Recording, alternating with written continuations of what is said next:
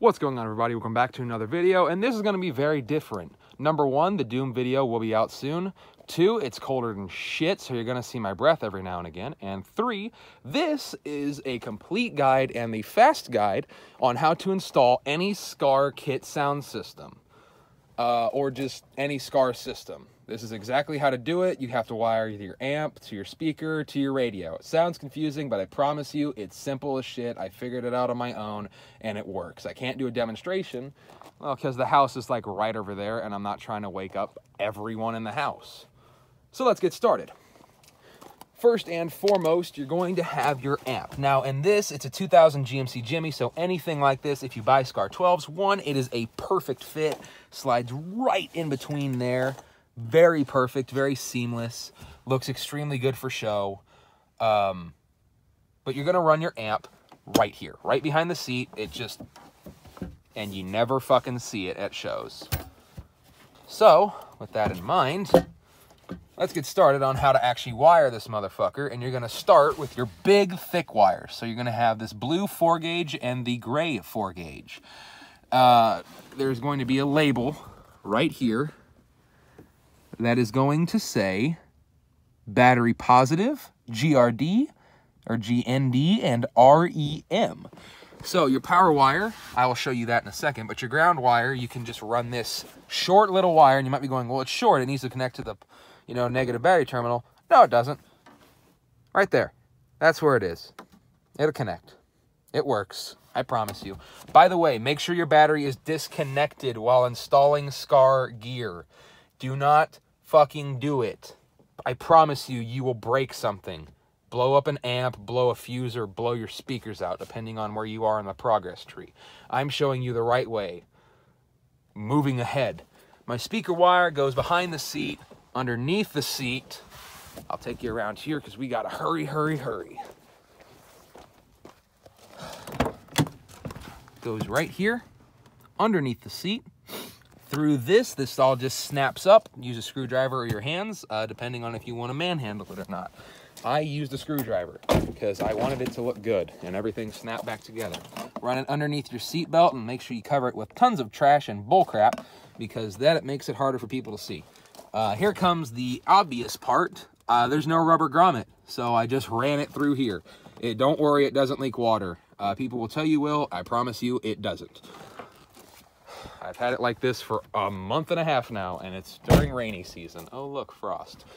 You're going to run it through the door, up through this little plastic piece. It just pops right up. It's super simple.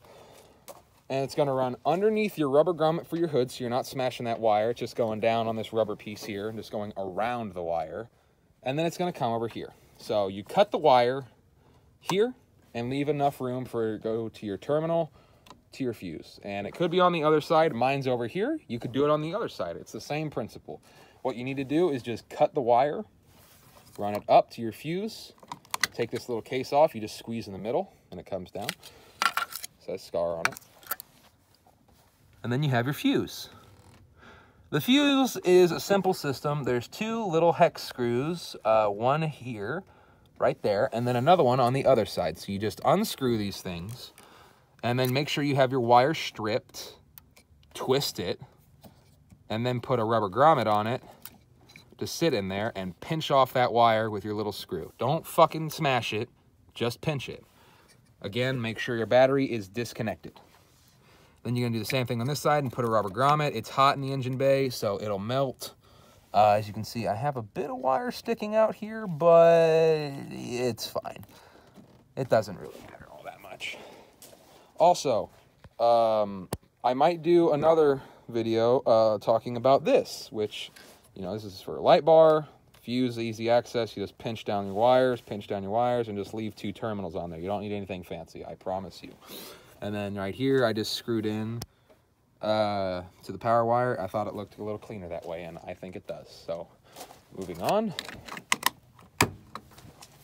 Now that you've done your power and your ground wire, it's time to move on to the stuff you're going to put in your radio.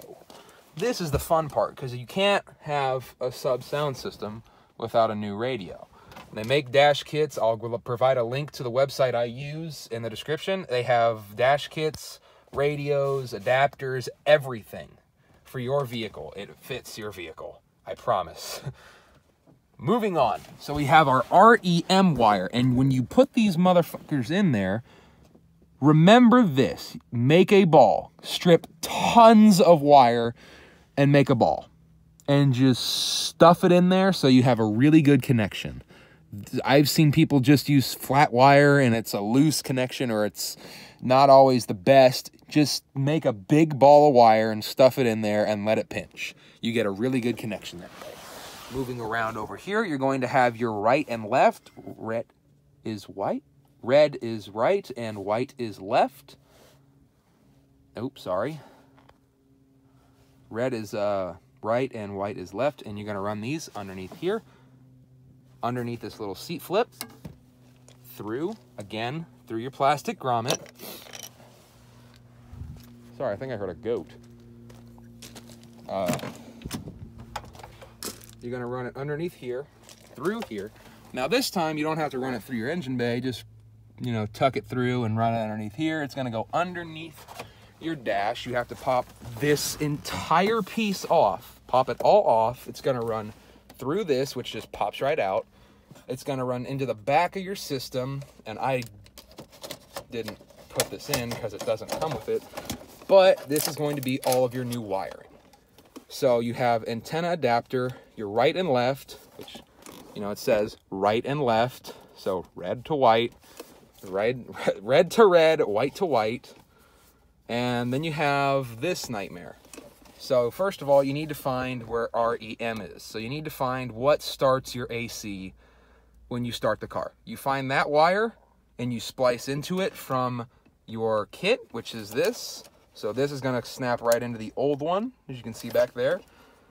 And you're just going to wire into this one to this one. So you look at the color of the wire, and if it's red to red, you do red to red, and you just splice into this AC startup wire. And that's what turns your amp on. That's what's going to be able to allow you to listen to the music, is this little itty-bitty ass wire right here. Everything else is extremely standard, straightforward. Purple to purple, purple black to purple black. And you just strip a bit of wire on each side, twist it, wrap it around one another and twist it, make sure it's got a good connection, then just put a bit of electrical tape around it. Push it back into your dash. Mine takes a bit of fidgeting because it's got these weird lock clips, and boom. Sound system done in exactly 8 minutes. So that's all you need to do. Everything turns on. You have bass knobs and stuff, but that's pretty self-explanatory. Bass knob goes right there. So, you know, thank you guys for watching this speed run tutorial on how to do subs. Oh, sorry, one more thing. And this is really weird, but these things back here, they just push down. So you push down on them, and you just let them come back up and pinch that wire. So silver is your ground, blue is your positive, same with the big wires. And you just split them off right there, go into it. And I just ran mine really short wire, boom to boom, positive to positive, negative to ground. And there you go. You're completely done. That is the simplest tutorial you'll ever get. You can install any kit just like that. That's how you install subwoofers. That's how you do it. Not an amp, not a sub, both together, complete video. Thank you guys so much for watching, and I will talk to you all later.